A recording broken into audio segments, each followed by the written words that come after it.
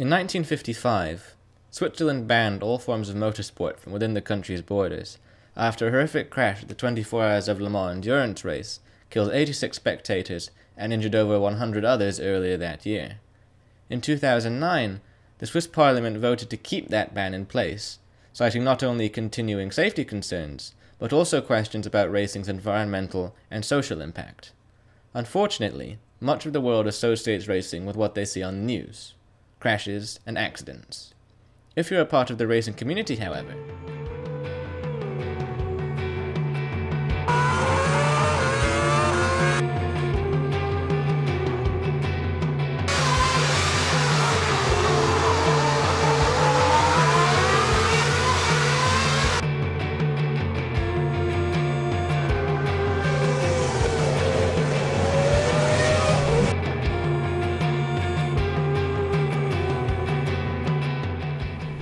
what I like about racing is that it's a somewhat close sport relative to others. There's a high level of entry for that, and people in racing generally love cars. It's not someone who's racing just because their parents told them to. Unlike soccer or football, you really need to love the sport. So when you race, you're with people who love racing, who love cars, and that's a wonderful feeling. Racing is not a sport for the faint-hearted, I feel, and it's really something unique that not everyone will enjoy or understand completely. A lot of people look at me and go, "Why do you race? Why do you drive so fast?" And you can't really explain it to them, and it all comes down to feeling, and it's a great thing for those who enjoy it. But in the end, it's all about the feeling that you get at the end of a race or the end of a really good run. That, it's a full body feeling, and it's just pure. Racing is all about the feel. That's what I enjoy about the sport. The feeling of adrenaline, the feeling of control over the car, and that is only achieved through the most pure mechanisms possible. Even systems such as traction control, which are obviously safety mechanisms, I frequently turn off my own car just to get the natural feel and have myself in control rather than the technical system. It distinguishes good drivers from the really best ones. Racing is a mind sport. While some of it is intuitive and built up over time and you perfect things, it's all about using your brain, and it's constant calculations without being aware of it. And I think go-karting is pure in the sense that the go-karts don't have ABS, they don't have very complicated systems, and you're on the ground, so it's direct feel into the actual cornering.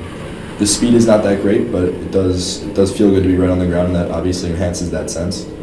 Racing is just something that encapsulates all of your senses at once, and legitimately blocks out everything in the outside world, and is probably the only thing in my life that can push out everything to the point where it's only racing on my mind.